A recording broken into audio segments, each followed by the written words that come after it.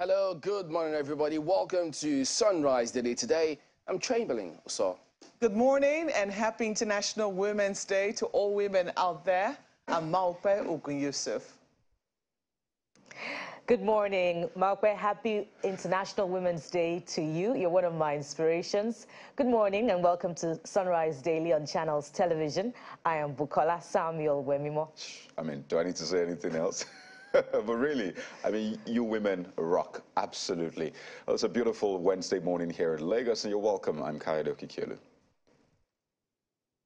Well, yes, indeed. As a result of that, I mean, some of the dailies did highlight those features and what we should actually focus on as well. So if I just jump right ahead and take a look at New Telegraph, yes, much as the front page just talk about appeal courts to rule on INEC's application seeking to reconfigure BVAS today, as you may see in some of the other papers. And one of the writers here says, as OBLP applied to conduct physical inspection, Tinubu files fresh application seeking court order to obtain materials to defend his victory.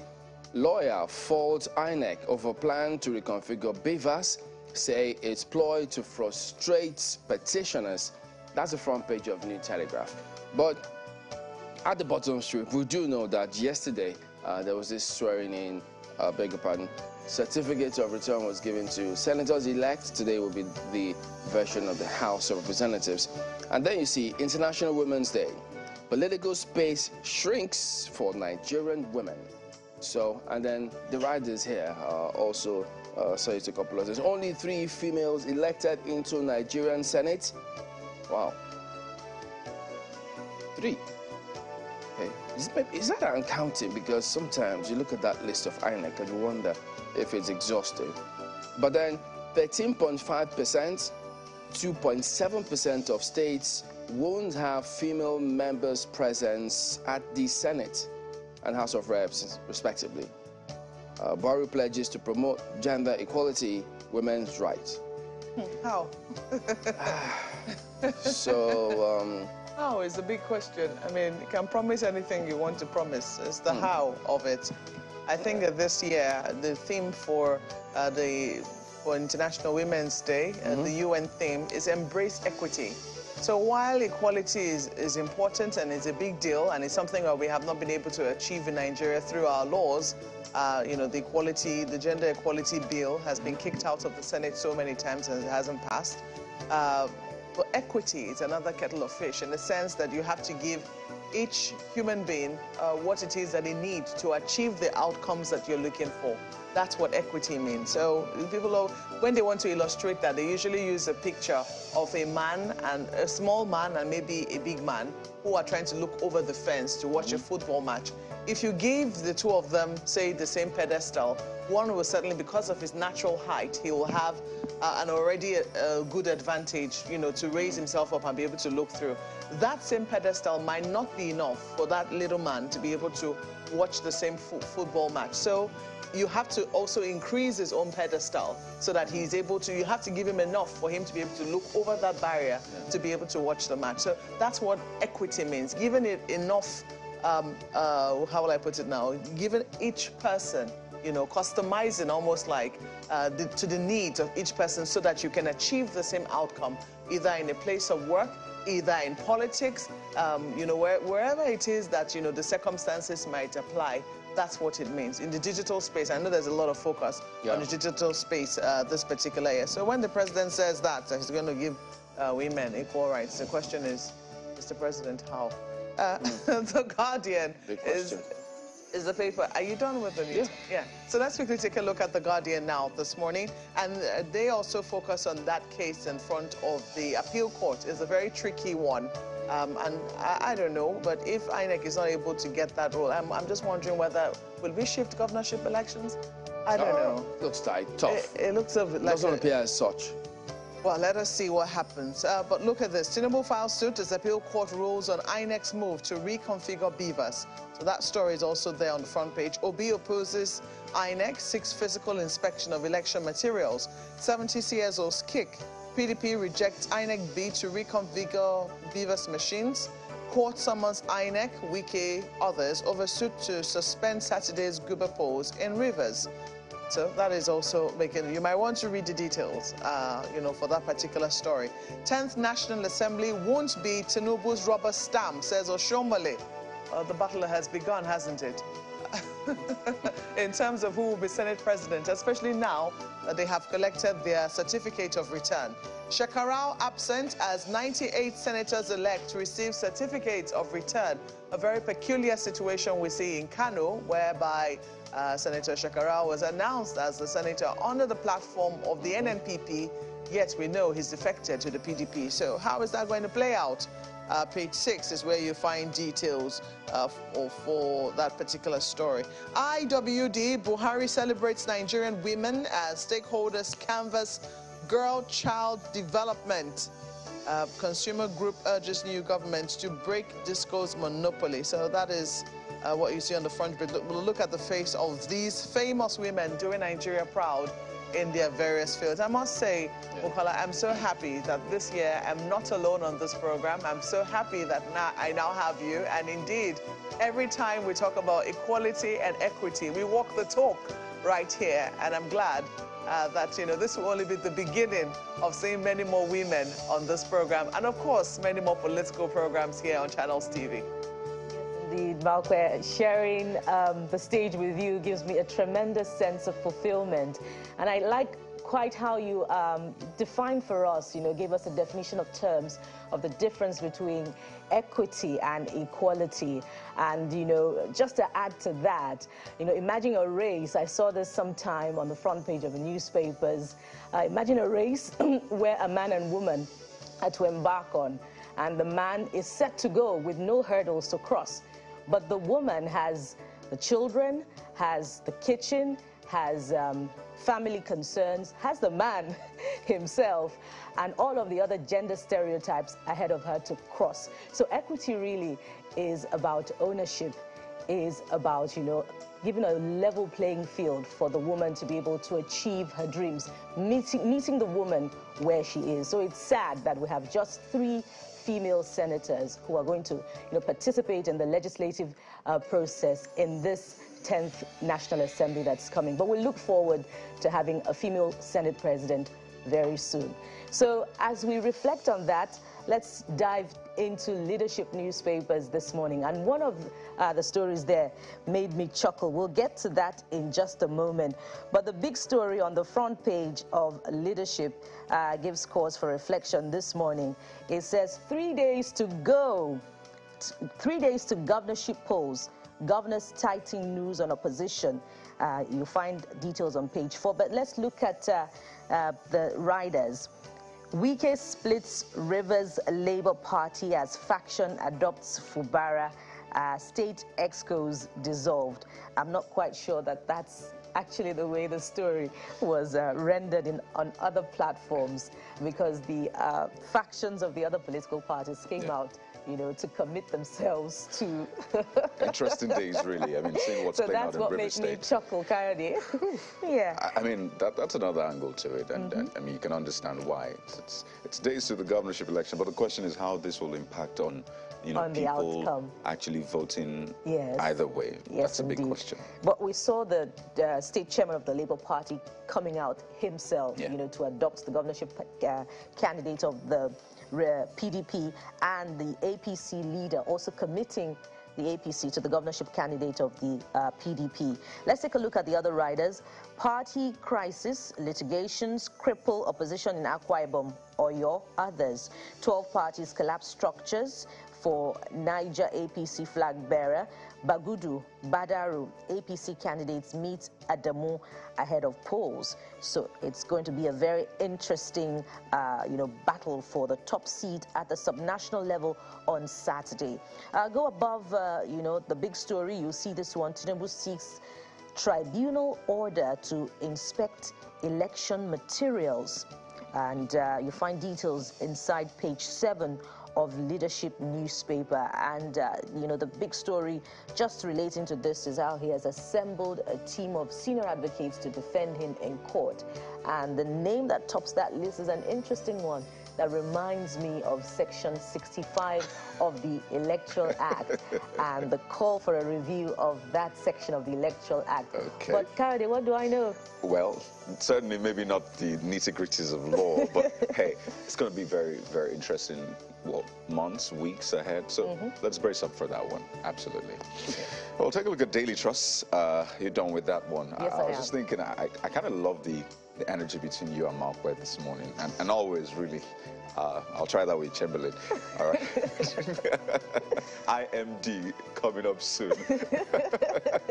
But Daily Trust newspaper has this one, but this focuses on the economy, the whole Naira notes, do I say palaver. We didn't direct banks to disburse old notes. CBN. More banks pay old currency. Business outlets reject notes. Direct Apex Bank to obey Supreme Court order, Buhari urged. And you have a picture again that shows this situation, the reality of lots of Nigerians, customers waiting to withdraw cash at a bank in Lagos yesterday. I mean, if you've gone to any bank in recent times, you'll notice how much of a headache. It's almost, do I say, evil, wicked, just seeing you having to go through that for your money. And I just ask people, I mean, is it something you can do electronically? If it's not, then hey, by all means, we need to end this ASAP. But that's what we have right now. Don't forget that the Supreme Court actually gave that order, a judgment on Friday. Presidential poll, Tinubu, Atiku, Obi assemble legal teams. Bukola has spoken about that. And that other big one, governors in last-minute push woo voters with incentives. Is that vote buying now in this case? Because I've been seeing different things, different policy, reversal, and all of that. And by the way, looking at the list of the senators, I only see 2 for women from Rivers and from FCT. Speaking of incentives, Kayode, I think I saw something also in Lagos about the return of confiscated cars to the owners in Lagos. So that's an example, I guess. An incentive, I don't know. Over to you, Chamberlain. All right, take a look at Vanguard newspaper next. Protest. PDP LP tackle APC over sore losers comment. APC PCC rules out manipulation in polls. APC desperate, ascribed to Labour Party, accepting Tinubu's sham victory akin to celebrating criminality. Tiku Okowa. I'll defend my victory, Tinubu tells court. Seeks order to scan, obtain electoral materials. Obi Atiku challenge INEC's plan to reconfigure BVAS. Tribunal defers ruling till today. So, you know, many wonder the impact, what sort of impact will this have on the forthcoming governorship and state assembly elections this weekend. But who knows, I guess we will wait and see. But look, don't necessarily lose yourself with all of these processes as they play themselves. You can see the picture on the front page there as well. But look at this, banks in shock as rejection of old 500 naira, 1,000 naira spreads. So what in the world is going on? And how is this is part of why we were asking the lawyers yesterday, how this is expected to play out in society. If till today, as we speak, how many days after this ruling came to last week, by the way, and they're still rejecting 500 naira and 1,000 naira notes, the old ones. And has the president even spoken up about this? I'm not sure he has. What's going on? Oh boy. Well, big question, really. Big question. But, you know, if there was a deadline initially given and, you know, there was uncertainty around it, the chances that it is now etched in the people's mind, according to, I think it was Chidi Odinkalu who was saying that perhaps that money has lost legitimacy in the eyes of the people. There'll have to be like a new announcement, you know, that this money is now acceptable and will now be used until the 30th or 31st of December, as the case might be. Otherwise, you might just find more people very suspicious of you if you're trying to give them the old currency. You think that they're fools? They're not fools. So then, as much as there was an awareness of the fact that there was a new currency, there still needs to be that awareness that this money is still acceptable until the 31st. What a scenario we'll find ourselves of December in. this year. Well, all right. I think that wraps it up then, doesn't it? We'll look at some of the dailies here this morning. But we will be back. And by the way, you can tell us your experience wherever you are about this old 500 naira and 1,000 naira notes. We'd love to hear from you. We will be back in a moment. Stay with us.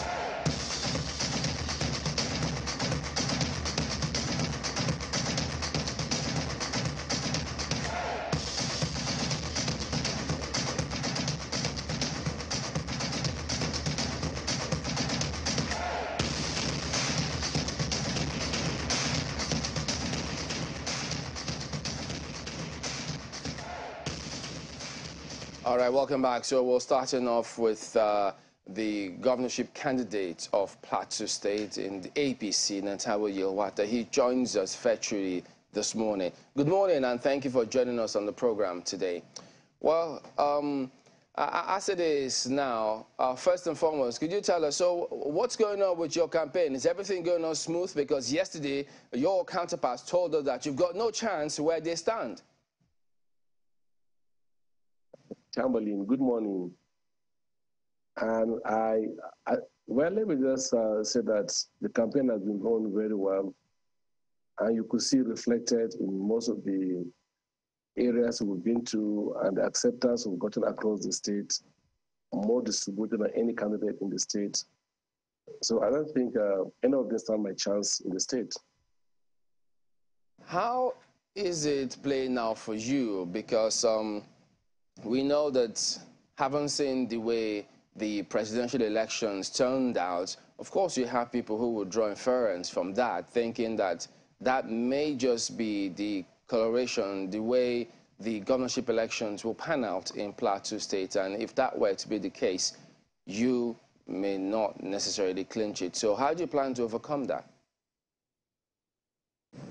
If you look at the configuration of the election, from the Senate to the House of Reps to the presidential, they were quite different. Different candidates will win different elections in different local governments. If you take the average score of the election, or the all House of Rep election, for example, across the state, if it were a governorship election, APC would have won the election. You can just do the simple arithmetic and know that for governorship is about distribution across the state, and would have won it. So as things stand now, because, I mean, the preference, because people vote along different sentiments, and when they dissect those sentiments, sometimes even those watching from outside are a bit shocked and surprised that, wait a minute, are these kind of factors still playing a huge role in terms of how we vote in this country? And so the candidature of your party at the national level, you know, when that came through, the governor spoke about it, there were still several people who thought not too sure how they will stick with that one. So concerning that and your ability to convince them that they should look to what you bring to the table, are you succeeding in doing that? I've already been succeeded already. Not even say I'm succeeding. I think we're the first to get to the people with our manifesto. That was 2021 December. By then, none of the candidates has a manifesto. I went around all the local governments, visited 196 wards out of 207. And discussing our town meetings and engaging the communities and different sectors of the economy. So I strongly believe that Plateau have heard us and heard us so clear. Moreover, most of our voters were among the young people who believe in us. And the younger generation, which went along with our slogan, Generation Next, are quite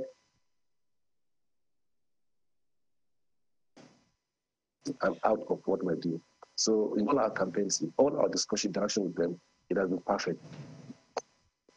Okay, I will apologize for at least it appears to be coming in broken at some point, or may have missed out some of what you said. Let's talk a little bit about security. We know it's a huge deal in the Plateau and in the Middle Belt region. So what are your specific plans to ensure that the people actually feel safer than ever if you win? First, we want to set up the Plateau State Security Trust Fund, and we'll take that bill to the House of Assembly as one of my first measure when elected. I will ensure that 1% of the state IGR is set, the 1% of the contracts at the local government and state level, 1% is taken into the trust fund. And state also contribute to that trust fund monthly by law. And all private sectors will also contribute to that trust fund. And with that fund, we will start by having equipment, both hardware and software, that will be sufficient enough for the start security in the state. Secondly, we will move vigilantes, hunters, retired police, retired soldiers. We'll bring them all under our spiritual outfit in the state called Operation Rainbow. We'll train them, we'll deploy them to the rural communities, we'll arm them with technology, and also all firearms approved by law that can be given to the spiritual outfit as community policing. We deploy to rural communities and also the cities also to ensure that we protect people at the borderlands, especially our border with Kaduna, our border with Bauchi, our border with Taraba, where all the attacks and also kidnapping takes place, and also the city centers. That will ensure that the states get more secure. Also amend the act that set up the State Solidarity Development Agency, because where you have solidarity upon the state, similar with Zamfara, similar with Congo and different other countries, you have issues of security threats around those communities. We'll bring communities, to engage artisan miners, registration of artisan miners also, and they're forming cooperative and clearance before they're allowed to be involved in mining at the communities.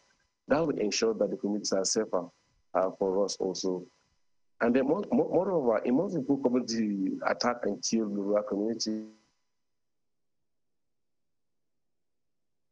they come with night vision devices and most sophisticated equipment. If we now allow us to protect the people with technology, protect them with the manpower, sufficient funding to ensure we tackle security at this level. These are some of the things we're bringing to the table concerning security in the state. Well, I must say that, the audio was a bit glitchy while I was listening to you, but I did pick a few things from what you intend to do. It is interesting to note that your party is currently still in government in Plateau State, and perhaps it is hoping to, give you, pass on the baton to you. There will be questions as to what it is that the current state government that you intend to do differently, and whether or not this is a part of your party's agenda. If it is, why it is that the current government hasn't implemented some of the things that you're talking about. For instance, the issue of artisanal miners.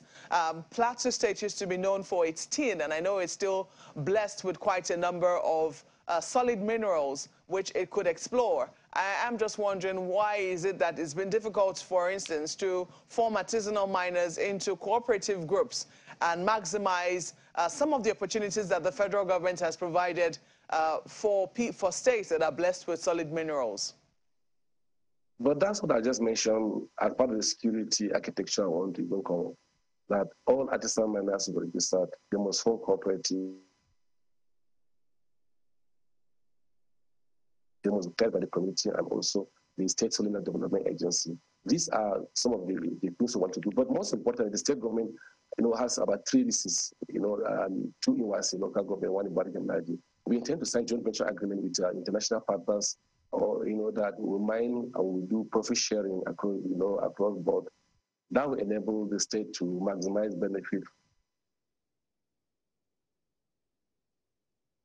And that will allow locals to also participate in mining at the state level.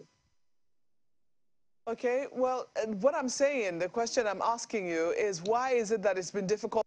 Why does the APC, assuming that's part of a manifesto of the political party, the APC is currently in government in Plateau State, why is it so difficult to organize the miners already? That's what I'm asking. It's my own personal manifesto, because I'm coming as a candidate. So as a candidate, I must come with my own manifesto. Across years, the state has organized it. So if I'm coming in to do something different, what makes it so difficult? Because for over 20 years, it has not, the state government has not organized that sector very well to ensure we maximize benefit from it. But that's what I want to come and do when elected as a governor of the state. Well, I know that Plateau also has quite a number of educational institutions, and your background is also in education as well as the digital space. And it will be interesting to see what it is that you intend to do about the educational institution, especially the tertiary educational institutions and the products, that's the people who graduate from these institutions. Because one of the things that we know that almost every state in Nigeria is struggling with is youth unemployment. How do you intend to link link, for instance, first of all, improve outcomes from what we get from institutions, and then link them with direct opportunities that are available in your state? I think for me, the most important thing is even the secondary education, where you need to introduce skills, especially technical secondary school. We have only one technical secondary school. I intend to have 3 technical secondary school, 1% of children zone. I intend to change the skill base. There are skills of the future. We need to introduce them in the scheme of the technical schools.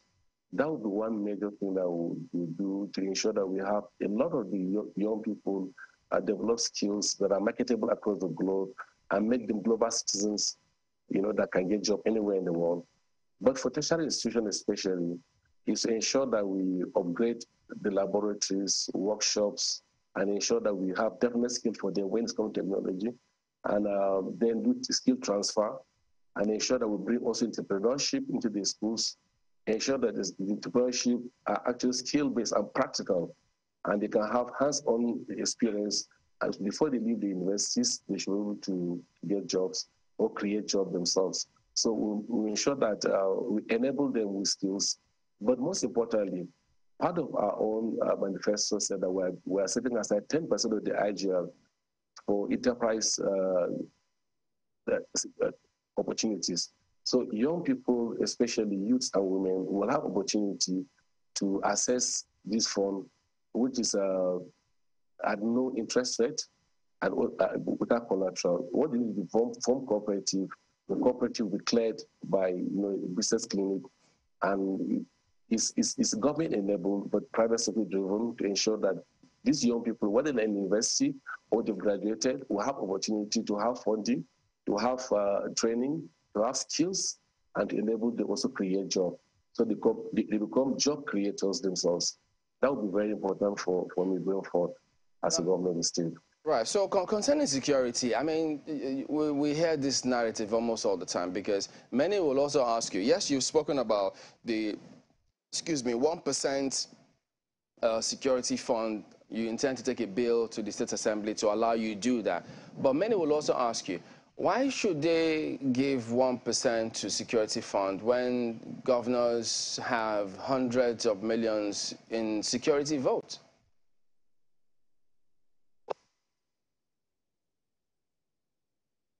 That's why I said that part of the security trust, part of security fund from the state will be deployed to the security trust fund, and the trust fund will manage outside of the governor. We will have the security agencies. We have also traditional rulers, representative, the security outfit in the state, and some notable people in the citizen in the state will be part of the trust fund, and will manage the trust fund independent of the government to make it more effective than having one person, which is the governor, only deploying a single money across the state. Do you plan to run a transparent government? Absolutely.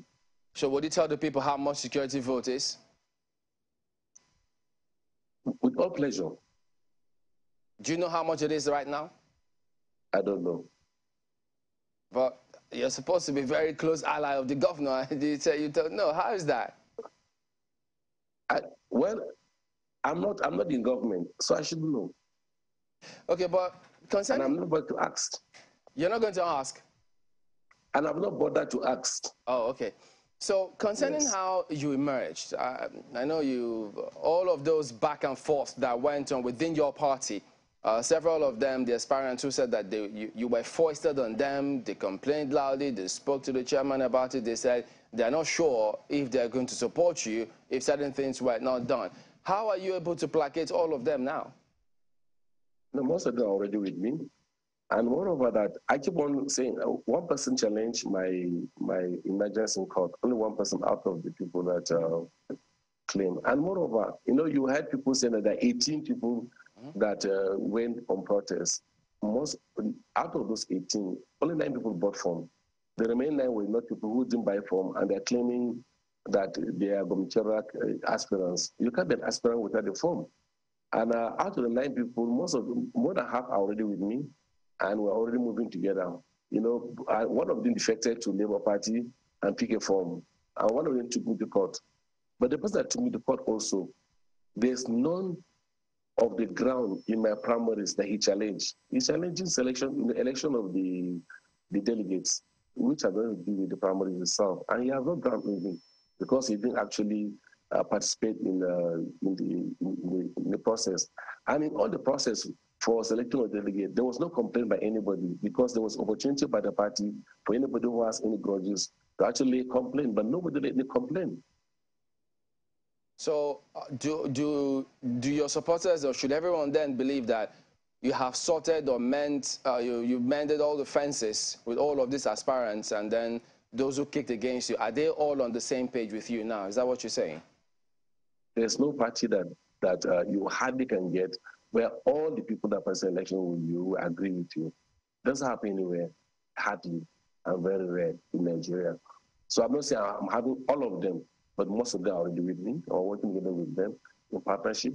And for now, I'm comfortable. Yeah. I was going to ask if you think that you might be having an unfair advantage. I mean, you've had quite a very rich career from being a lecturer, working in the digital space, and also, interestingly, working in the electoral space. You've been a resident electoral commissioner. I'm just wondering, do you think that confers on you any advantage, or do you think that elevates the fact that you must uphold some of the ideals that should, uphold a transparent election?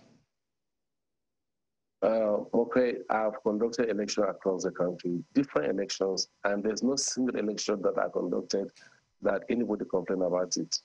I was in Rivers for UK's election, second term. I was also in Ekiti. I was in Ondo. I was in Gino Recall. I was in Benue itself. I was not even an Anambra State election. I was in different election, and nobody has ever challenged my integrity when it comes to election. So it will not be different from what I'm going to do in this Saturday election. So I don't see myself having any advantage, personally, in terms of maybe opportunities to either take advantage of the electoral process. Are you satisfied and are you confident? I mean, there have been lots of complaints about what has happened in the presidential elections. Given that, how confident are you that this Saturday, if things go as planned, that the electoral umpire would live up to its billing? I'm very hopeful, and I'm very confident that the process will be transparent. The process is offline. The elections, the BVAS works offline, doesn't work online. So the process that actually, that's the conductor of the election itself, and voting is offline. The entry of the results is offline. You only snap a picture by BVAS and transmit it. So I'm very confident that my own agents will be at the polling units. I will ensure that the process is transparent at the polling unit. And that's all you need. All right. Even though there are several other narratives, which I'm sure you must have heard, is something that since you were in INEC, just left in 2021, that they just hope and wonder that they will not be doing something other than what is expected of them. But we do thank you for... Why should they fear not? You were in INEC, you know the ins and outs. How do we know that your colleagues there, your former colleagues, won't try to ensure that they have safe landing? They are professionals. Okay. All right, we do thank you for coming in, and we wish you all the best. Well, thank you, Chamberlain. All right, so we'll talk to a couple of other aspirants, or candidates, I beg your pardon, in just a moment. Stay with us.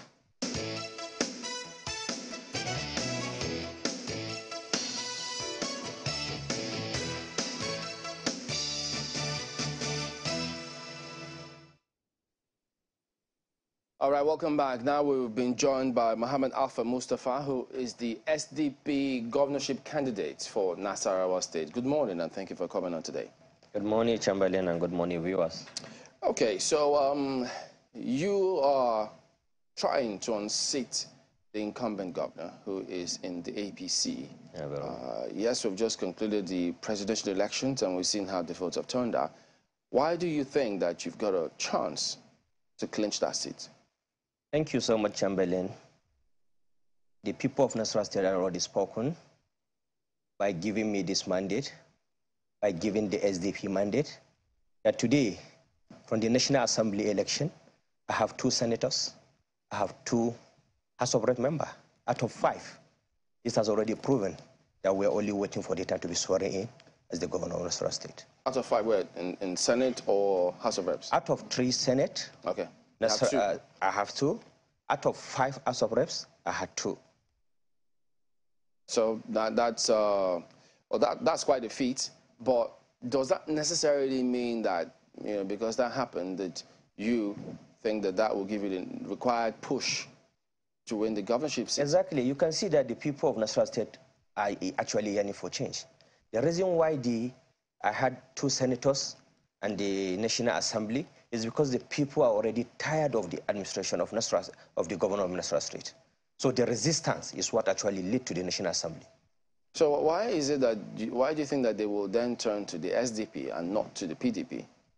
Yeah, the reason why they should go to the SDP, because everybody is already tired of APC, PDP. They want to try a new party. And indeed, they tried one for the presidential elections. The Labour Party had, will I say, a really big showing for the presidential elections. Yes, indeed, you were able to get 2 senators. I mean, it's interesting that that did not translate to senatorial or House of Reps elections or victory for the Labour Party. But in terms of the showing for the Labour Party in the presidential polls, the Labour Party candidate certainly has a stronger chance than you do, don't you think so? You see, when it comes to the state election, sometimes it changes from the National Assembly election. Even the turnout of the election, what we're expecting to see this time around is going to be like double of what actually comes, because people actually prefer to come out more in the state assembly, because this is actually the election that is closer to them than those in the federal government or those in the national election. So I assured you, we've already done our homework. SDP, being a new party in Nasarawa State, has already been proven to you that the people could be able to identify the horse, could be able to cast the vote. And I'm not also new in the system. I was a candidate in 2019 with the APM, and today all of us decided to move to actually SDP. That is to say, the wing of the power in Nasarawa State has already been blown to SDP, and I assured you we're going to take over Nasarawa State. Nasarawa State is a very strategic state in the north central. I mean, sharing borders directly with the Federal Capital Territory, and it has the immense potential. Even though I know the capital, Lafia, is a long way from the Federal Capital Territory, but you know, people who come to the FCT, most people who work in the FCT, or a significant number of people who work in the FCT live in Nasarawa State, in Maraba, Yanya, Masaka, and that particular axis. I'm just wondering, what exactly is different that you intend to promise the people, not just living in these areas, but generally the people of your state, in terms of what their lot has been under the APC and what your party is bringing to bear? You see, when you look at SDP is actually a political party of ideology. Ideology politics is actually what is not in place in Nigeria. What is the ideology you're bringing? Yes, the ideology we're bringing is actually to come and change the dimension of education, health, creating wealth, especially creating wealth. In terms of creating wealth, what we intend to do is to use the human and natural resources we do have, to harness them and how we can put it into the economy for people to have benefit on it. When you look at it, I don't know if you know Gitata. Gitata is in Karo local government where you're speaking. We have a rock in Gitata town where we intend to do a spring water company. This will take us just about within 1 year of our administration. We'll make the Gitata. We'll make a research in that stone. We had, if we are going to be taking like 33,000 liters of water, and it's going to last, it's going to take us to between 23 to 30 years. That water will still be there. If we do a rubber water for sale for the Nasarawa State people, we're going to be generating revenue. This is creating wealth and creating employment at the same time. If you go to Angwan-Chiawa on your way to Lafia, we had a rock where we intend to do something that is a creation center that is better than Obuduka to rent in that particular hill, the Igon Hill. This is also going to create employment and also going to create wealth. If you go to Lafia, what we intend to do, Nasarawa State is a civil service state. And no government has ever come to think, oh, this is a civil service state waiting for allocation to come from Abuja.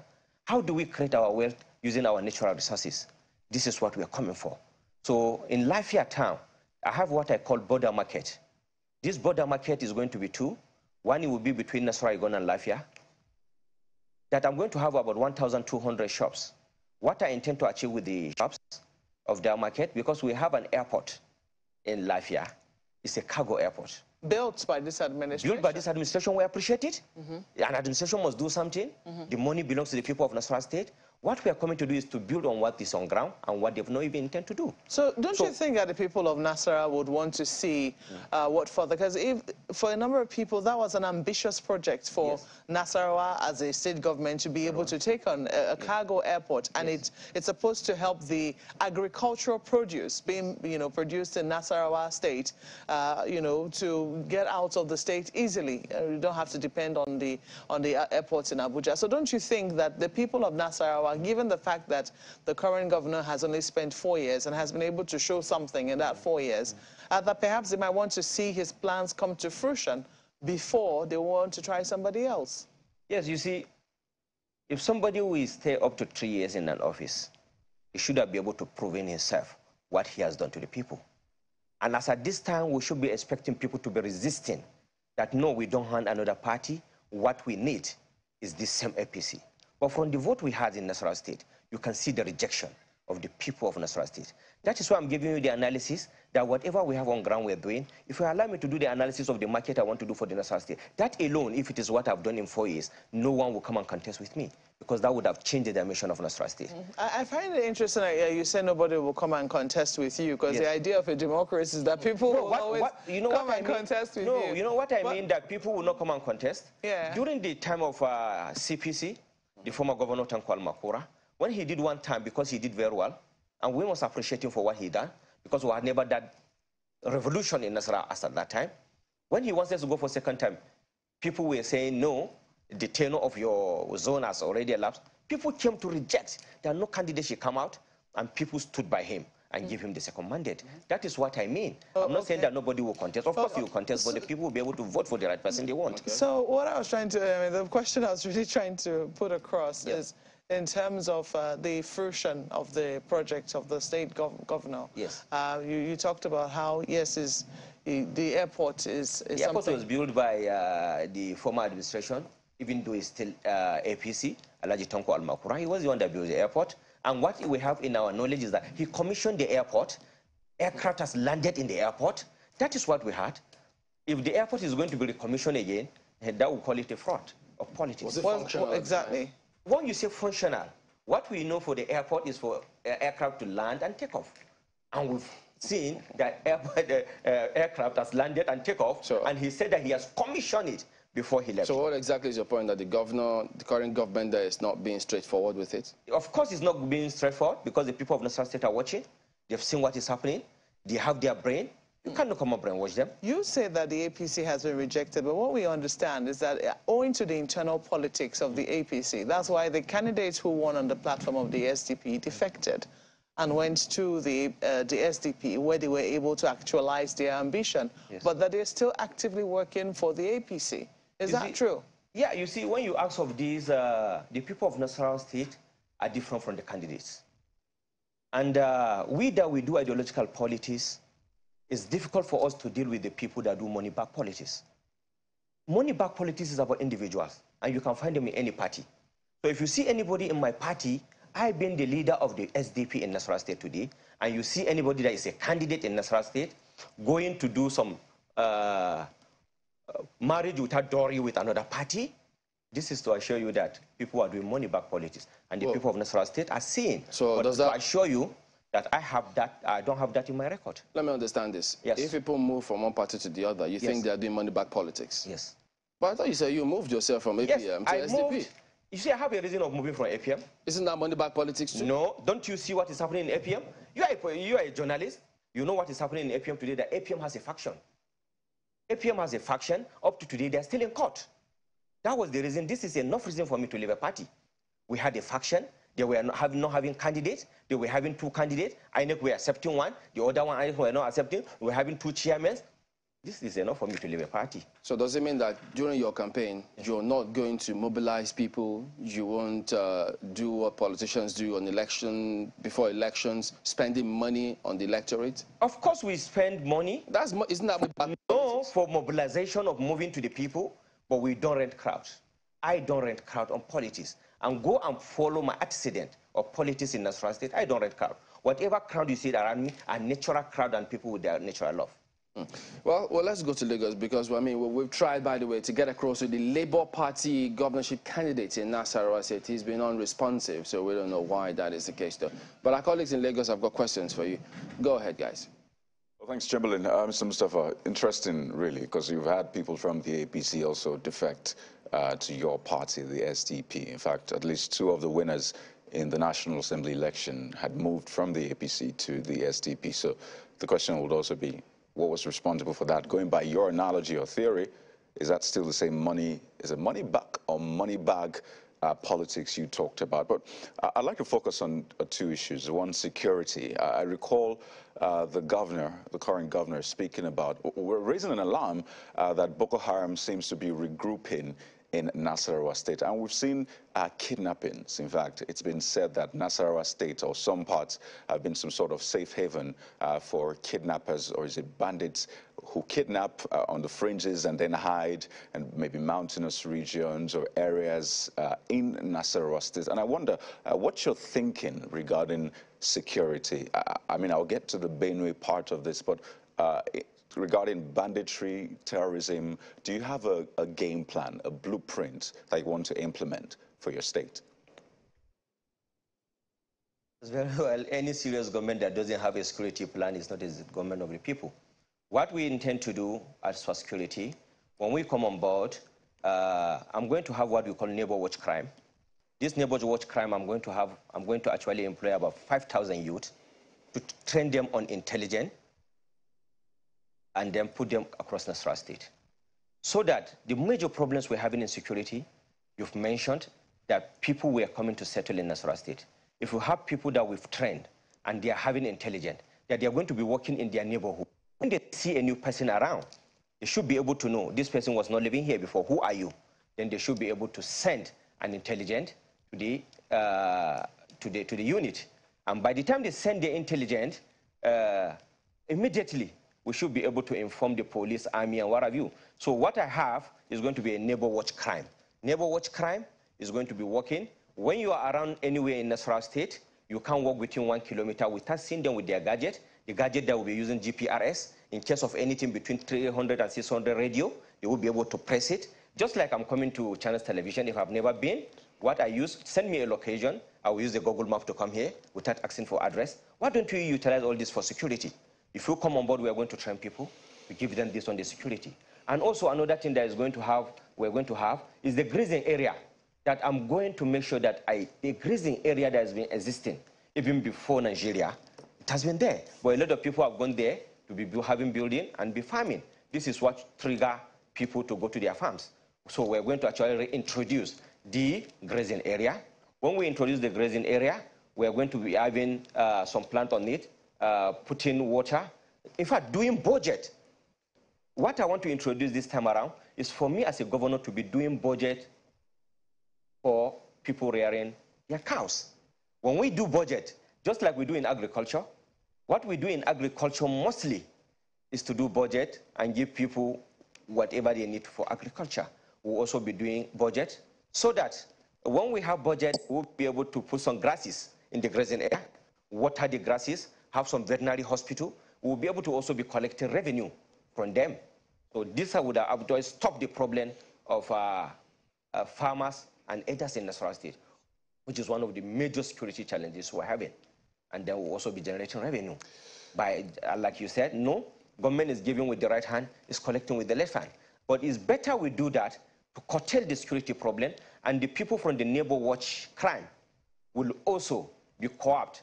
The children of the herders and the children of the farmers will also be part of it. So the security apparatus will not only be in the city, rather than the security apparatus will be everywhere across Nasarawa State. That is why it's called neighbor watch crime.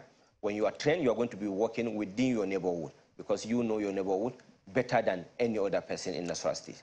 I think when we have this, and we have what we call Operation Nasarawa in Nasarawa State, I want to take a sample of what we have like RRS in Lagos. I will reintroduce that using the security vote and being transparent to the people that this is what I call it as security vote and this is what I'm using it for. Buying AK-47 or what have you for the military, AK-49 for the military, AK-47 for the police, from my security vote, at least they will be using it in Nasarawa State. If you are transferred to another place, you are not going to go with our arm. The arm is going to be used within Nasarawa State, and the neighbor watch crime is going to also co-opt into the Operation Nasarawa in Nasarawa State. We'll be able to buy them some equipment, so that within 5 minutes, anywhere you are in Nasarawa State, you should be able to have this communication that there's a security problem, and whatever it is, if it is well armed, it is going to be curtailed. This is like to introduce the president of government almost at every location. Okay, if I may come in now, Mr. Mustafa. Most of these problems always start with one person. Right. Pardon me. Mostly it always start with one person. Okay. Pardon me to come in, just because of time, I'd like to just get clarity. Did you say neighbor watch crime? Is that the name? Neighbor watch crime? Neighbor watch crime guard. Okay, neighbor watch crime guard, because there was something hanging there. But speak to these two issues. Guard, sorry. Right, it's okay. Two issues. You said that you would have grazing reserves, and you talked about grazing reserves that had been in operation before Nigeria. Are you referring to the old grazing routes, which was quite controversial? I remember the president talking about it, and it was quite controversial, with states saying, well, you can't come up with that when we have our own land. So are you referring to those old grazing routes, which was a bone of contention some months or years back? You see, when you say it's in contention, what ordinarily a government should do, if you have it in contention, is for you to remap within your state and allow people to be grazing. So if it's in contention because it's a federal government thing, within your state you can agree with something, gazette it, and allow it for people to be working. Is it not better you do it than allowing people to be killing themselves because of issue of farmer ahead? You see, when you look at these cows going around, when they are hungry, they are alive. They will be forced to go and eat people's produce. But by the time you find a grazing area for them, you will be able to plan some things to them for them to be using. I don't think they will be leaving their grazing area to go to anybody's farm. So if the federal government is saying that this place is in contention, you as a state governor, you try to reintroduce your own. Gazette it and allow it to happen. So how will it work? The problem. So how exactly will it work? Where would you get the land from? Because there are people who own lands, farmers, for example, and that has been a major issue, as you talked about. So where will the land come from? Will there be an agreement with those who own lands, and you say, well, we'll pay you this amount, you give us your land? How exactly will it work? And don't forget the issues with the Benue State government as well. We've seen the Benue State government actually, will I say, impounding cattle who have crossed maybe farmlands, who have just wandered into those spaces. So how exactly do you plan to make that work? You see, when you talk of the interest of people, it has superseded the interest of individual. We are talking of between life and death. And you say we're going to collect land? So we should allow our people to be dying just because we don't want to collect land? We'll negotiate the land. Whoever that has the land, whoever community that has the land will tell them it's better for us to do it. Where we do compensation, we compensate them. Where there is no necessary of compensation, we talk to them. Then we'll be able to introduce it. It's better we do this than to say people has land and they are farming. Look, you see, in Nasarawa State, we had no problem of land. The land we have in Nasarawa State, I don't know when that we're going to finish farming the whole of the land in Nasarawa State. So we're going to reintroduce it where it's going to be necessary for people to make use of it so that we'll curtail the issue of crisis between the herders and farmers. Mr. Mustafa, I'm more interested in the politics, particularly as we head into the governorship elections on Saturday. You talk a lot, in fact, you boast about having 2 senators in your bag and 2 House of Reps members. But some would say, according to reports, that some of these senators supported the election of the presidential candidate of the APC, the All Progressives Congress. So as a result, the reports are to the effect that perhaps you are only there to, to bring credibility to the exercise, not particularly because you are there seriously to win the election. What would you say to this? Even though I didn't get you right, but I think with the question you are trying to ask, that our candidate has support the APC candidate. If you are from the media, will be saying our candidate has done anti-party. Are you already reporting us that we should take them to court that there's an anti-party activities in my party? I'm very sure the National are hearing you. And if there is anti-party activities in our party, I assure you that the party is going to deal with the people that did anti-party during the elections. I assure you this, because anti-party is the highest crime that everybody will do in politics. We have a candidate, a credible presidential candidate. If today I'm hearing from you that this candidate has deviated to go to another party, to go and do APC candidate, we'll go and ask them, what are they looking for? And we're calling for the National, after investigation, if these people found that they supported another party for anti-party, I think the law has already speculated on what happened to who do anti-party. But do you deny that your candidates who have now won the National Assembly elections supported the presidential candidate of the APC in the just concluded presidential election? You see, I think they are in the better position to say it. They are in the better position to say whether they support or not support. Election has already gone and passed. We're talking of the next election. And I think we should concentrate on the next election. If they have not supported, that is what I said. After the whole report, you hear the verdict, or you hear the statement of the national body, or who do anti-party, and what is the right thing to do party. Now, if we take a close look at the results of the presidential election, it was a very close race between the Labour Party, the PDP, and the All Progressives Congress in Nasarawa State. And with those numbers, the SDP is nowhere near, being a contender in the election if we were to project into the governorship elections coming up on Saturday. So where do you project that you get your votes from in the Saturday governorship election? You see, when you look at elections in Nigeria, when you talk of president, the president, people always assume this is the #1 citizen. He got vote from the 36 states. When you look at the National Assembly, the senatorial, some of them in my state had 5, and my own constituency had 3. And when you look at the gubernatorial, I had 13 local government, and means with the development areas. This alone would have told you that politics is our grassroots. Politics is local, and politics is our grassroots. I assured you that what we're expecting is people to come out in mass to vote for credibility. And I assured you SDP has a credible candidate. And you are going to see what we are going to have in Nasarawa State. When you talk about the people of Nasarawa being disillusioned with the current government, some others will refer to the many projects, of the current government in Nasarawa State, primary health care centers built in some local governments, roads built to link some local governments. Just to mention a few, besides the cargo airport that you also mentioned earlier on, it would seem like the other political parties are profiting from the division in the All Progressives Congress in Nasarawa State, and not necessarily because of underperformance of the current government in Nasarawa State. If you said it's not because of the underperformance, as a journalist, I would have expected you to go to Nasarawa, speak to the people of grassroots in Nasarawa, ask them if there is any performance in Nasarawa State. This administration has done nothing in Nasarawa State in terms of performance. Maybe we read just between 5 to 10% when you are having 100. Look, let me assure you that what I expect is what we call investigative journalism. When I come here, what I expect to get from this TV station is for people to tell me, when we go to Nasarawa, this is what we heard.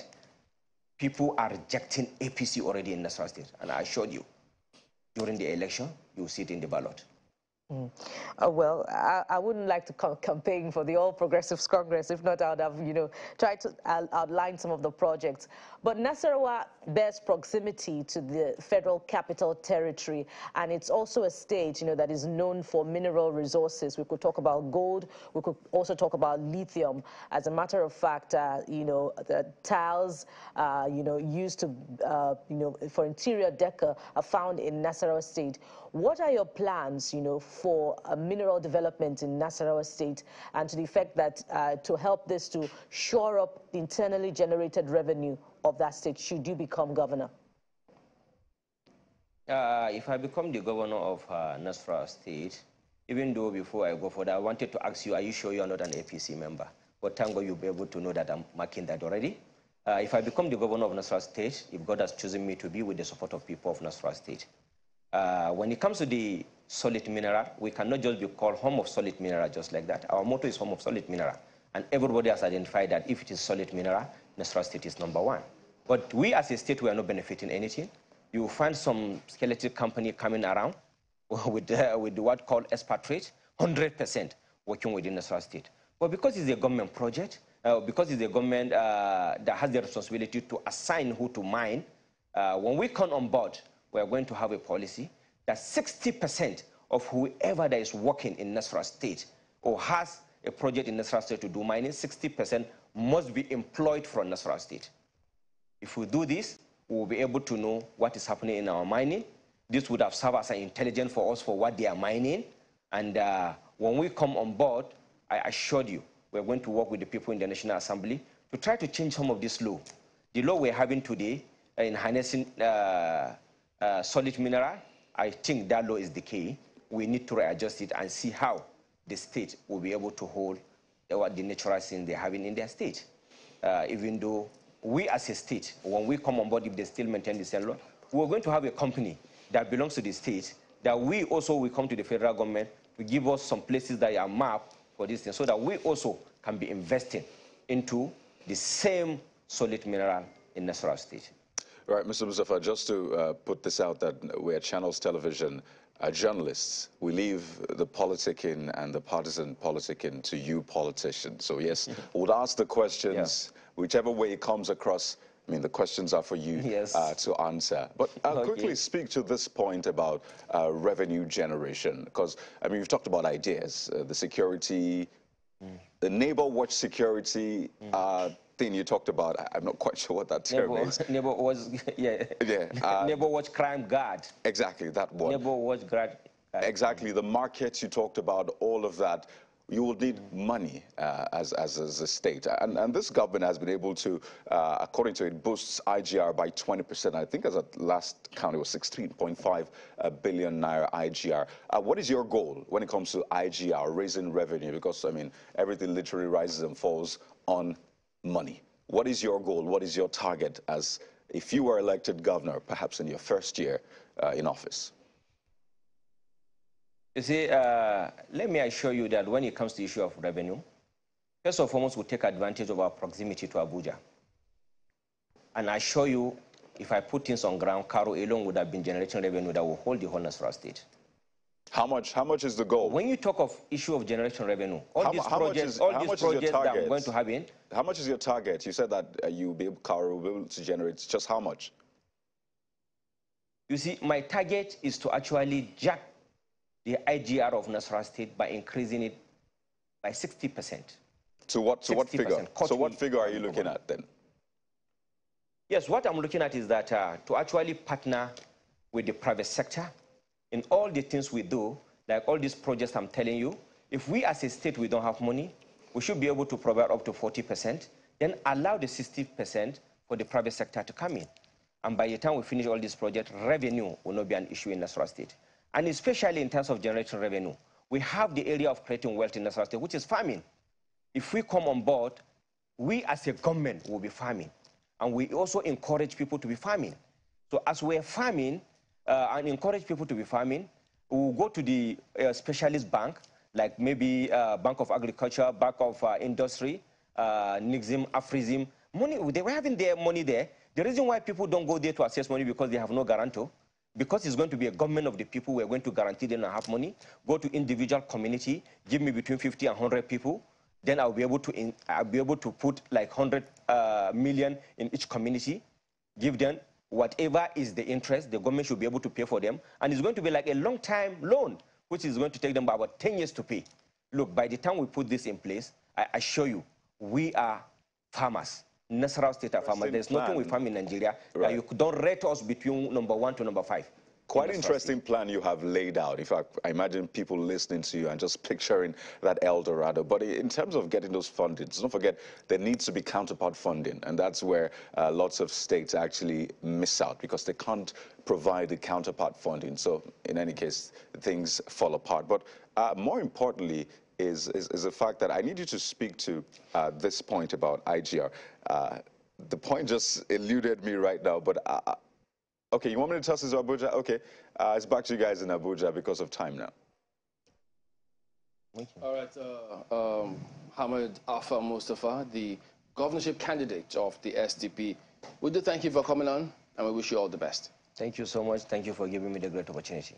All right, and we also did reach out to the candidate of the PDP. He was scheduled to be on the program today, but can't get across to him to join the conversation.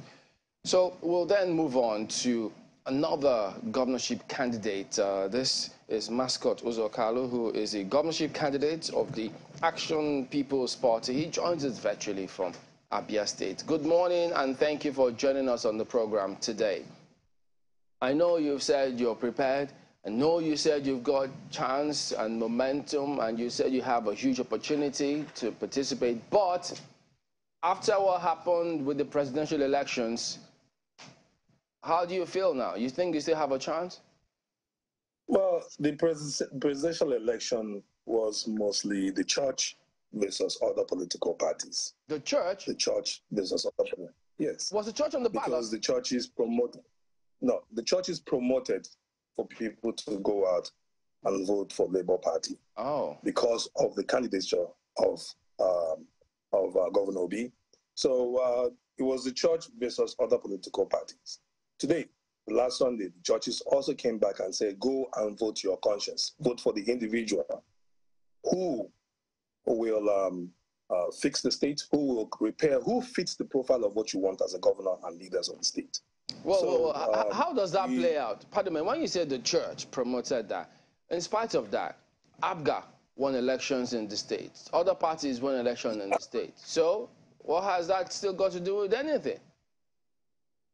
No. Well, I thought you were talking about the most of the sweep that we had from the presidential candidate. Yes, that's what I meant too. Zone. It was presidential and National Assembly elections. So different parties also won election. APC won election. That's correct. Different parties won, but because of the church pronunciation, because there are candidates who didn't even campaign, who won election. So you ask what happened. So what we're saying is that with the doctrine from the churches, it was easier for people to just vote all the way Labour, which is not going to happen this Saturday. That's what I'm trying to say. So what is going to happen this Saturday then? What do you think is going to happen? People are going to vote for competency. People are going to vote for individual. People are going to vote for the profile of who they want as governor. And do you think you have a chance with that in spite of all the other candidates? I fit the profile of what Abians are looking for a governor. Sure, I have gone round. I'm the only candidate that's gone to almost virtually every village in the state. I'm the only candidate that has gone out to promote and tell the people what I would do differently as governor. I'm the only candidate that has visited almost every corner of Abia State, passing and passing my message of good governance. So I am confident that the polls will be in our favor. I have said it. I even said on your station the last time I was there that Abia will be governed by an opposition party, and we will see that happen. And my party will be the party that will govern Abia State. But that opposition party can also be Labour Party. It can also be APC. It can also be. There are several opposition parties, don't you think? Yes, but we've gone around. We've passed our message, and we are confident where we are right now. Well, I wonder what drives your confidence, though. I mean, almost every politician, though, that you normally would speak with will be very confident. Oh, yeah. You know, D-Day is almost here, and I think that, you know, eventually we'll get to know whether you have a right to be confident or not. What we do know, however, was that at some point close to the presidential elections, the APC, I think, suspended your elder brother, who was once governor of Abia State, for anti-party activities. They said he was supporting you or supporting another party other than that of the APC. You can tell us if it was your party that he was, this is my own assumption, that perhaps he was supporting you. But you can tell us if that is correct, and maybe that's part of where you get your confidence from. That's actually fake news. No, well, my brother's suspension is actually fake news.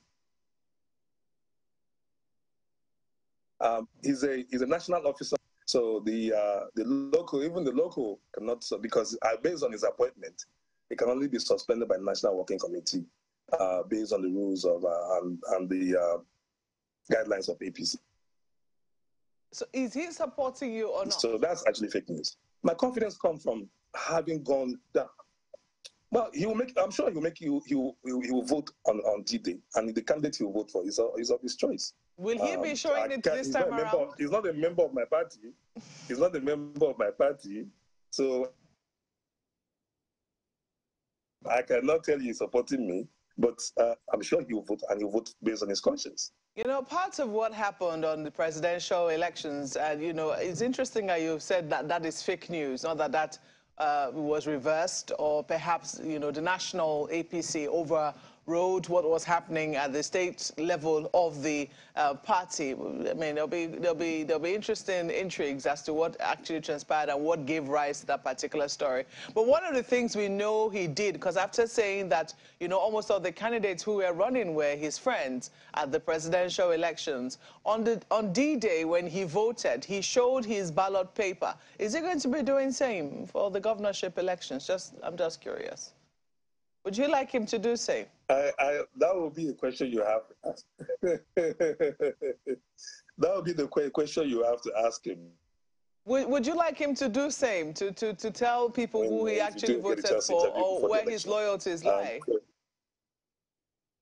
Well, I didn't even know he was going to do that on the presidential election. So I guess it will be his decision on what to do and what to show as well. Okay, interesting times coming. But precisely what would you be offering differently from what the governorship, well, the current governor or the PDP? I'm trying to lump both the person and the party, even though politicians in their wisdom like to separate the party from themselves. But we know that if you don't have a party, you can't run. And oftentimes, your party is supposed to market its own manifesto. So what precisely do you think that your party is going to be doing differently from what the PDP has done in government in Abia State? Well, for one, Abia is known for commerce. Currently, we are operating on somewhere about 3 trillion GDP. Abia should easily be above 10 trillion in GDP. And when you look at it, a lot has to do with the infrastructural development of the state. So a lot of industries have shut down due to infrastructural problem. And so part of what we're going to focus on is to restore back infrastructure, go back and look at those infrastructure. So those will be our top focus. Abia as well has high unemployment rate. As you know, the national unemployment rate is somewhere about 34%. For Abia, we've seen numbers from 52% to about 65%, depending on what record you're looking at.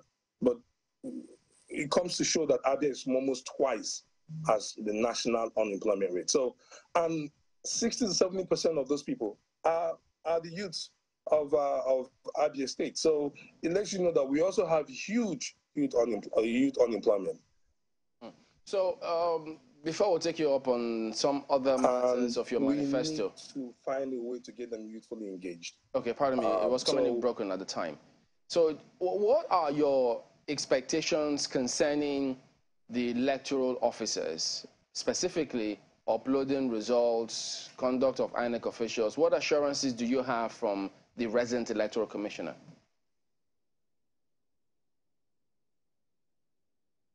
Well, we have the same assurances people are hearing. So we've been working on this for how many months? So everybody is ready to go and dig it out. So we have the same, not do anything different from what the national is telling them to do. So whatever information you're getting from the national is what we're hearing. Going by what happened the last weekend, the only thing we could have observed in Abia were materials arrived very, very late, and then which now affected voting, which also affected collection. So we're hoping that materials can arrive early enough, so voting will start early, so collection will also start early. Then that will give the room for e-collections and things of that nature. So we're hoping that things will be done differently on this Saturday. We're hoping that INEC has had 2 weeks to learn the mistakes that they made and make the corrections. Let's bring in our colleagues from Lagos. Well, thanks, Chamberlain. Let me just, I know usually when we have conversations with you, or when you have conversations, your brother always comes up, and it's understandable. I mean, you're from a political family, from even your mother, very actively involved in politics. But we've seen what played out in Abia State with, you know, this last election, from the presidential to the National Assembly. Labour Party getting 7 of the National Assembly seats, literally sweeping other parties which we had known to be established, the APC, the PDP, even APGA. And I wonder, with this trend, with the love that it would seem the voters have for Labour Party, and as we saw, the presidential candidate, National Assembly candidate, and we're waiting to see with the governorship candidate, what are you selling to the people which you think is different from what the Labour Party is offering? Fundamentally, is there a difference? Because I think that would be a major deciding factor for the voters on Saturday.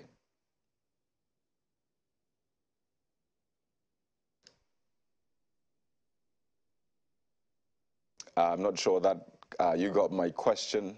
I noticed we've been having glitches with the audio. But are you there?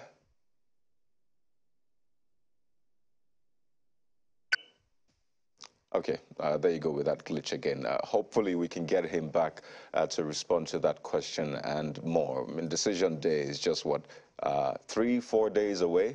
Yes, there's lots of issues around logistics, as Chamberlain raised, with INEC and the BVAS and uploading the IRIV and all of that. But it's always important to also look at, I mean, while we build up to that, the manifesto of the candidates and seeing what played out, particularly in the Southeast. Just 2 weeks ago, there'll be questions as to whether or not that will be sustained or there will be a significant change from what we saw. Yeah, and, you know, Mr. Mascot Uzokalu being from Abia State, it will also be interesting to know what plans he has for traders in Abia State, you know, considering Abia being also one of the commercial nerve centers in the Southeast, you know, and compared with, you know, what other candidates are offering, it seems as if that state, you know, is also taking in the message of the Labour Party in that state. So what chances, you know, does he have against, you know, that wind that is currently blowing, you know, in the Southeast, you know, how he hopes to counter it and ensure that his own message comes on stronger in Abia State. It will be interesting to know his thoughts in that regard, as we hope that all of those issues will be resolved, the glitches in audio will be resolved, and we can have him come back to talk about that. Well, his brother, usually he comes up in that conversation, and I know, I imagine how he feels every time, but his brother won his election for Abia North Senatorial District. We had the Labour Party also winning Central, and APGA winning Abia South. That's for the senatorial election. But if you look at the House of Representatives election, the result, by the way, their certificate of return is expected to be presented to them today. You'd see that Labour Party had Aba North, Aba South, had Arochukwu Ohafia, had Ikwano Umaya North. Four. That's 4 already. If you add the Senate, Isialangwa North and South, Isekwato Umenochi, that's 6. Then Obingwa Osisioma and Ogunagbo. That's seven. Seven. I understand that Mr. Mascot is ready now. So the question was basically, what do you have that is fundamentally maybe different or that you expect will sell better than what the Labour Party has presented, which we have seen in the voting pattern for Abia State? Let me restate again. Last election was mostly the churches versus other political parties. That's why you see there are some candidates of that party that did not really campaign, that did not really work hard. And today they are maybe in the National Assembly. So it's because of the orientation of the churches towards this matter. So what I'm saying is that the election of this Saturday will be different. Will be different because Abia has gone through a time of struggle, a time of difficulty, and so people are looking for that one individual that can hopefully rescue Abia State from the problems that it finds itself today. And that one individual, repeatedly, when it's talked about, that one individual is me. You know, I've seen the campaigns in Abia State, and I've seen how the candidates have campaigned across board, their messaging, and that's what I'm focusing on. I know there might be other factors that come into play. I mean, it's politics. These things come together. But I'm talking about your particular manifesto, because I've seen the Labour Party's candidate, again, campaigning based on his manifesto. Yes, there have been visits here and there, but I'm saying your message. What is that singular message that you hope will sell better than what the Labour Party, the PDP, but particularly the Labour Party, as we've seen, that will sell better than the Labour Party's candidate? Well, who can Abia people trust? I've worked as a chief of staff, and for the 3+ years I was there was no blemish in my records. Who can Abia people trust? That's the question. I have a history of trying to bringing back industries, moribund industries, back to life. As chief of staff, I was instrumental with the now revived Golden Guinea. As chief of staff, I was also instrumental when we were trying to revive the modern ceramics, which died after I left office. I brought in some bills that would have helped, or suggested some bills that would have helped in rebuilding the government. So the question is, who can Abians trust? Who has the mandate of Abia people to go and deliver? It's easy to hide behind a political party. It's easy to have advantage from a political party. And it's also easy for us to come out and talk about the things we're going to do. My manifesto directly speaks and works on how do we revive the economy of this state.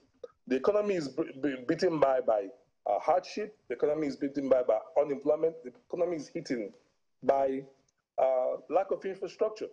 So, and this, if you look at my manifesto, these are the targets of my manifesto.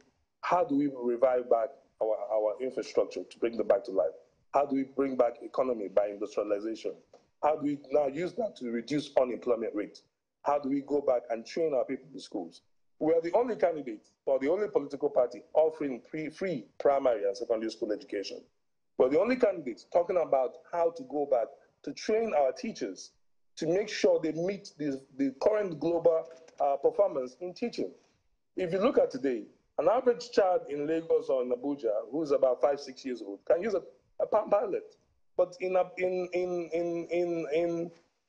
Abia, some kids that are 12, 13 years old are still learning to use those things. So those are the kind of training that we're talking about bringing. Those are the kind of development we're talking about, the changes we're trying to bring to Abia State. And we're confident that we can do that. Stories and the announcement of winners. Watch Channels Television's coverage of the 2023 Governorship and State Houses of Assembly elections. Channels Television, a network built on trust.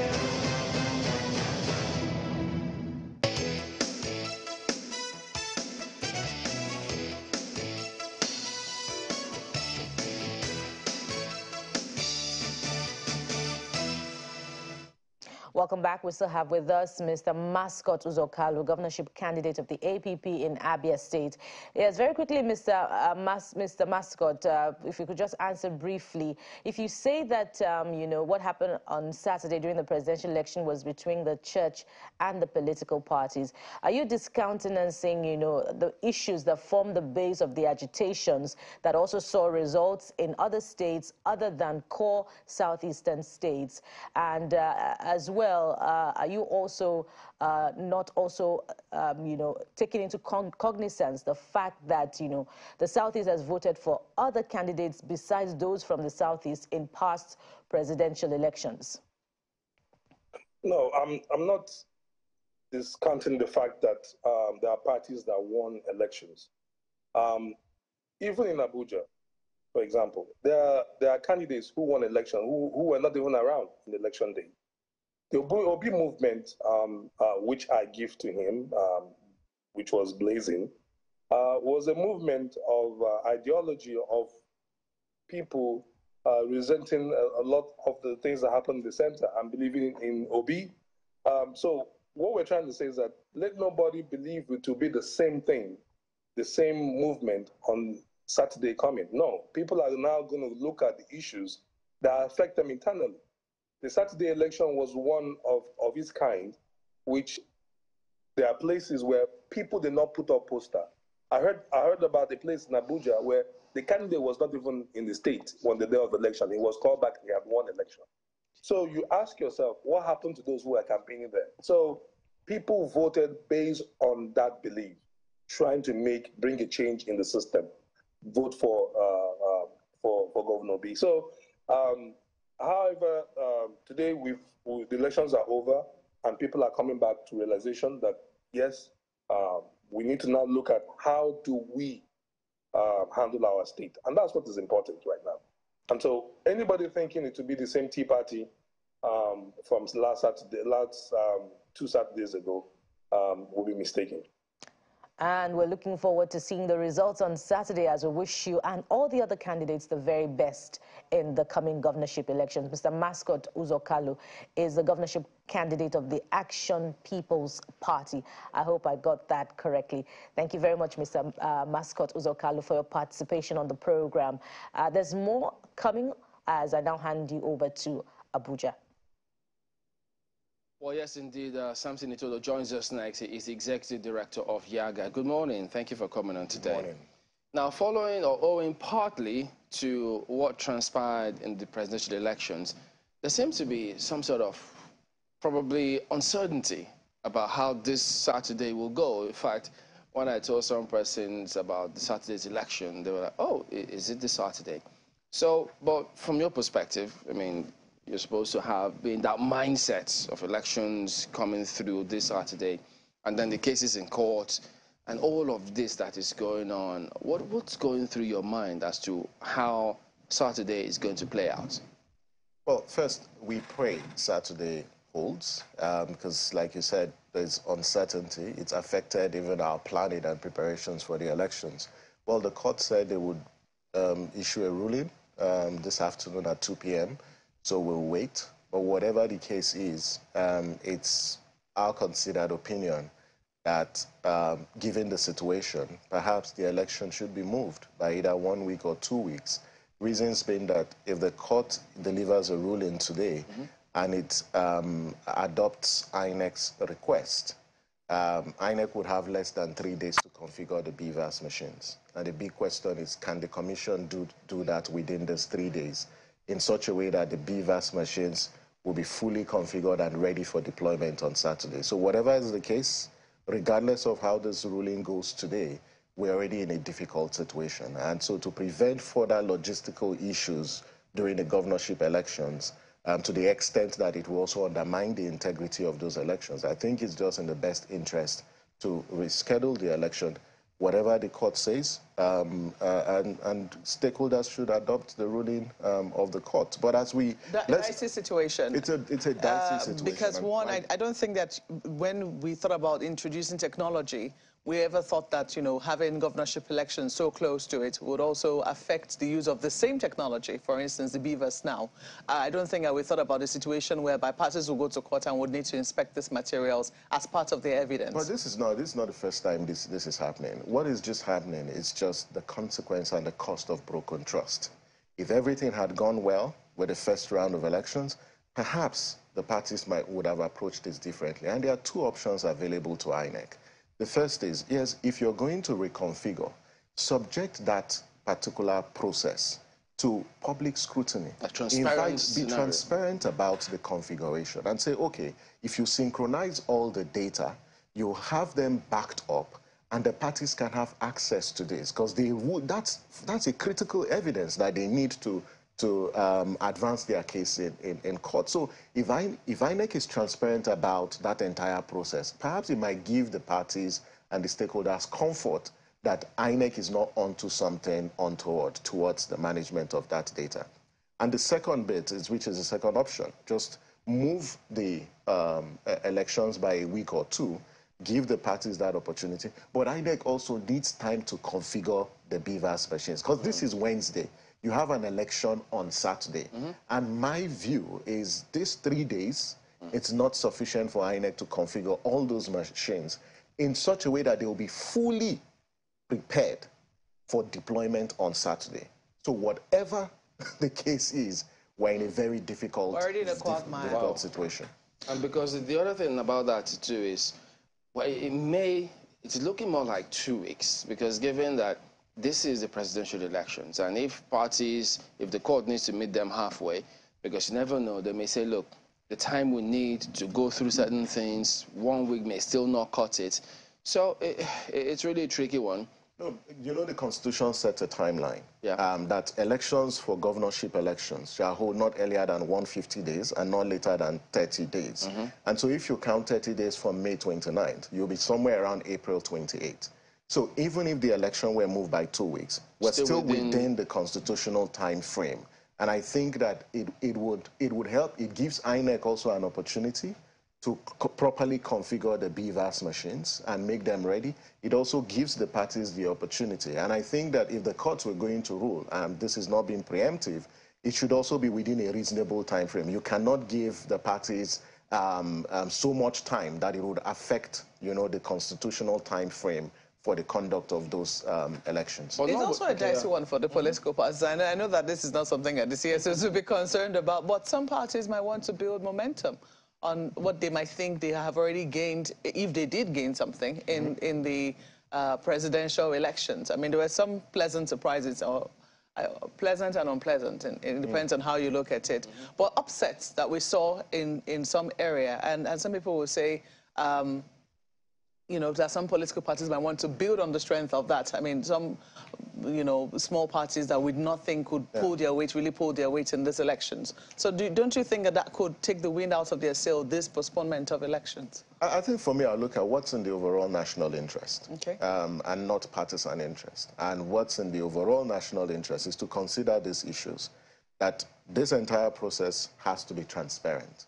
And so whatever decision is taken must uphold that principle of transparency to inspire confidence on the stakeholders. And I say this, that we're having this conversation because of the breach of trust and broken trust as a result of the presidential elections.